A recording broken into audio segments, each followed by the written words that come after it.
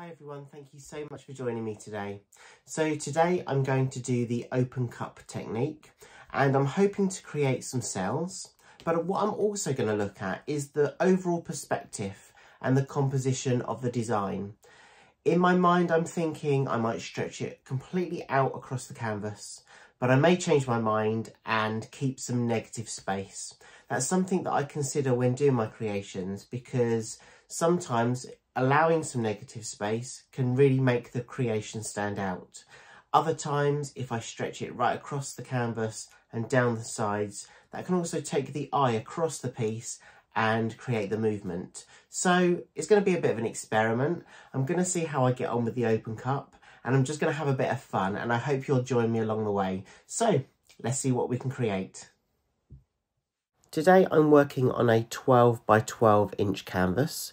I've painted my sides because I'd like full coverage, and I've done that at this stage because when I stretch the design out, I don't know if I'm going to leave some of the black tone along the edges and only have the creation and the colour in the middle.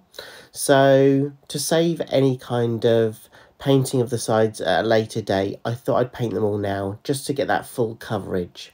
So I'm just stretching out the black in the middle of the canvas, and then I'll get my cookie cutter and I'm going to put that in the middle.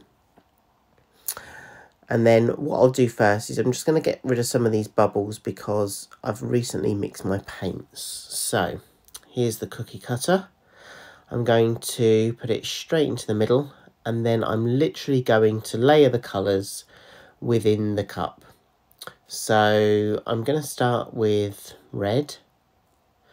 I'm hoping that's going to give quite a glow and a really nice tone. And then I will add, I think I'll add some of my white. I think I'm going to layer white throughout and hope that that combined with the other tones and the black creates some cells. Okay, not too much. I don't want too much white in the piece. So I'm now going to add some orange. Again, the intention is just to layer the cup up to the top and then slowly let the paint out onto the canvas to create that design. Okay, a dash of silver.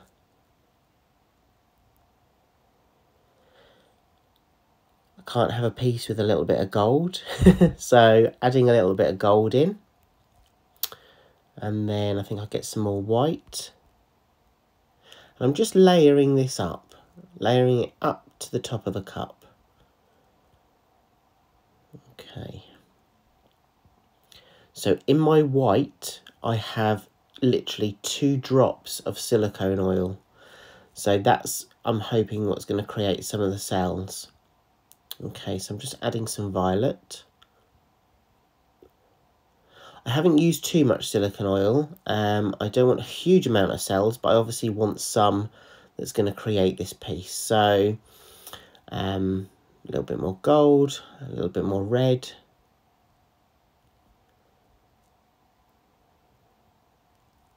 And then the plan is to slowly lift the cup up off the surface of the canvas and put it back down again.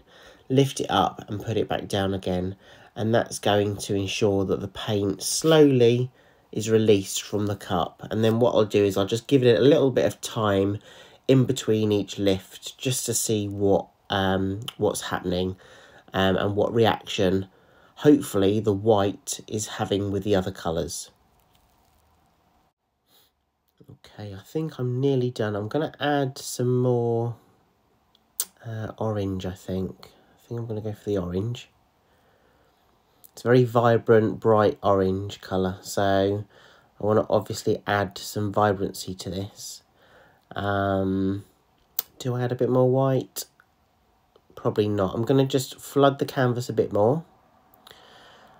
I'm just going to add a little bit more black on the base. Okay. Moment of truth. So I'm going to just lift it gently and then back down again. Lift it up and down again. Okay, so what I'm looking for here is to see what reaction it's having if I can see any cell formation, if I can see any of the colour shining through.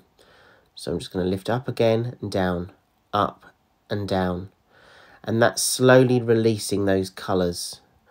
Okay, so wow, you can see the kind of reaction that it's having.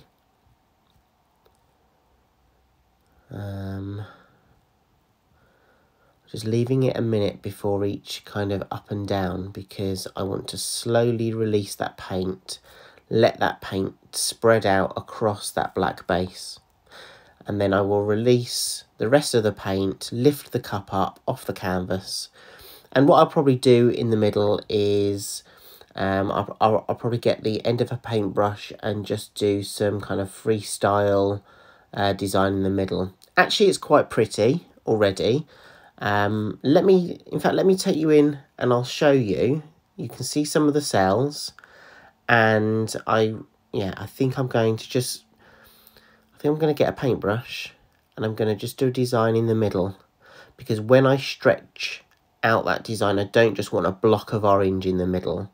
I want to just break that up a little bit, move some of the other colours and tones in. I'm just creating like a swirl design in the middle, so when I'm stretching it out, it's a lot more prettier and a lot more pleasing to the eye, rather than just a block of colour. In fact, let me take you in now and I'll show you what I've done, so you can see before I stretch this design out. Okay, so this is what I can see. You probably can't see that from your angle, but I've done a swirly design in the middle. You can see some of the cell formations around the edge. So my thinking is I'm going to stretch this out, obviously, but I'm probably not going to stretch it out too much, because I really like the pattern that I've managed to create. I'm just going to get rid of the air bubbles, and I'm using the torch just to see if I can bring up any further cells from the paint that I've got already on my canvas. Okay, I really like some of the detail that I can see. And something that I have to bear in mind when I'm kind of tilting and stretching out, I don't want to lose any of it. So, okay, this is the moment of truth. I'm going to just slowly lift the canvas up and move the paint just around the surface. I will add some more paint on the canvas shortly, to help that flow and to help that design stretch out across that canvas. But I don't want to put too much of the black base down yet, because I don't want it to come back on itself and swallow up the design. So I'm just slowly moving it round in a circular motion. I really like how some of this is kind of moving, and there's a real glow to the red, and I really hope that doesn't get lost as it dries. I'm pleased with the colours that I've used. I almost feel that when I'm looking at it, it's almost, I don't know, I almost feel like it's a head, and it's all of the feelings, thoughts and energy within the head.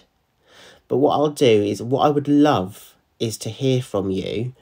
Once you've seen the final design, I'd love to hear from you, just to hear what your interpretation is and what you think it looks like. But from my position, it definitely looks like a head. But I'm going to just add some more base coat now in the white areas, because I think what I'm going to do is I'm literally going to add the paint in the corners, make sure that it's a consistent layer. I don't want any kind of like puddles in those corners. I'm going to stretch out a little bit more, and I think, guys, I'm going to opt for a little bit of negative space, because the design in the middle actually is so mesmerizing that I don't want to tip that over the edge. So I think I'm going to literally keep it as it is. I'm just going to use my stirrer, and I'm going to literally just spread that black paint in all those gaps. I'd love to know what you think it looks like. But I love that glow, the glow of the orange and the red Wow, I hope the black doesn't swallow that up when it dries. There is a chance that it might do. I'm not going to know that until it dries, but it's actually really vibrant and I really love that glow. But I will take you in for a closer look at the view that I've got in a minute, just so I can get your opinion. I don't actually want to move this design too much more. I think I've said in previous videos, if you've seen some of my other creations, I do like to stand back sometimes and just have a little look at the composition and the perspective of that piece. Yeah, I'm not going to move this too much more. I think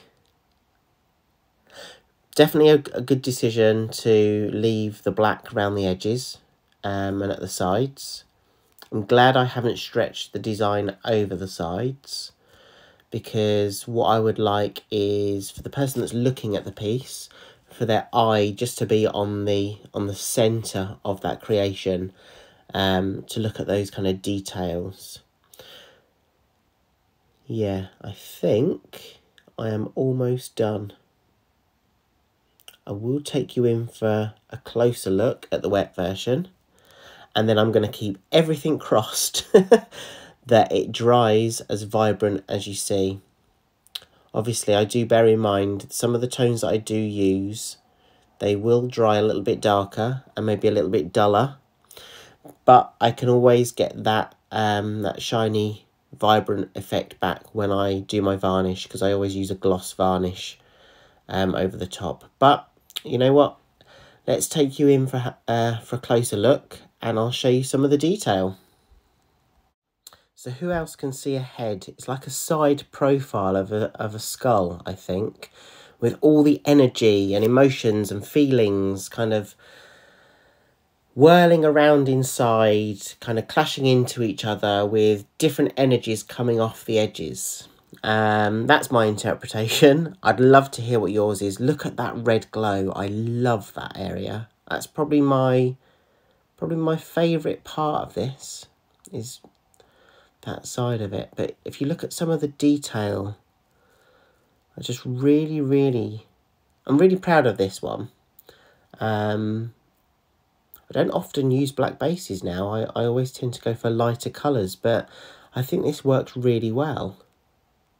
I'd really love to know what you think, so please, in the comments below, just let me know what you think. What do you see when you look at this piece? I'd be really interested to know what you think. Yeah, that is definitely my favourite part there. Just here, all that kind of that red glow against the black background, and all the different tones that you can see. Okay, so fingers crossed it's going to dry really well, and I'd love to know what you think. Thank you so much for being with me today. I hope you've enjoyed it, and I hope to see you again soon. Have a great week, everyone. Take care. Bye.